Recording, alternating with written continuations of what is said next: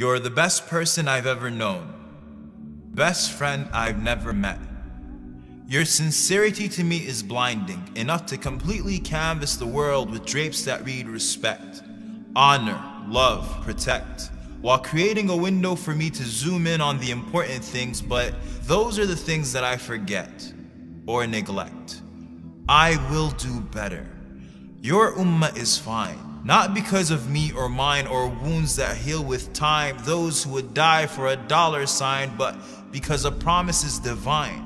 So when we feel like we're at our worst and our sadness would cause our hearts to burst, it feels like there are times when there are angels within our lines, or hovering over squares with chance of freedom in the air, and though tyrants may step on our necks, we smile, for history has always been on our side.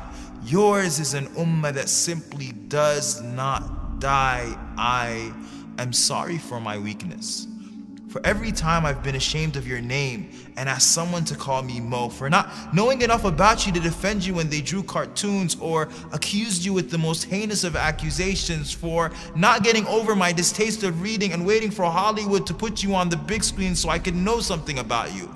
As if Steven Spielberg or Mel Gibson or Johnny Depp would somehow be able to recreate the twinkle in your eye or a beautiful bead of sweat as it scaffolds on your forehead, frantically fighting gravity, not wanting to fall off your body.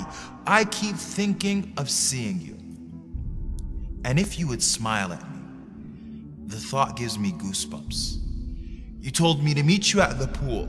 So on that day, I hope and pray that I will see you through the crowd, that no angels barricade me as I sprint at breakneck speed. I hope you recognize it's me. I will crowd the companions to get access to your vision. I will obey my thirst by quenching it from your hands. So until that day, I will pray. I will stand and I will pray as if my feet are holding the earth from splitting. If I make it, I cry at the thought of seeing you. For I know the words that I used to read from books with all too thin pages will do no justice to your voice, your scent, your touch, your face. My messenger of Allah has always existed between the curves and dots of the Arabic alphabet. So Muhammad ibn Abdullah in 3D and whatever other dimensions the hereafter brings with it will be an overboard of senses.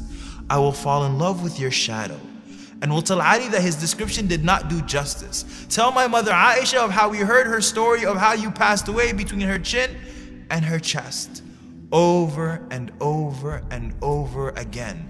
And it made us cry every single time. For we never suffered any disaster that was greater than what we suffered before our souls merged with flesh, of entering an earth that was without you. Does the sky even recognize us anymore?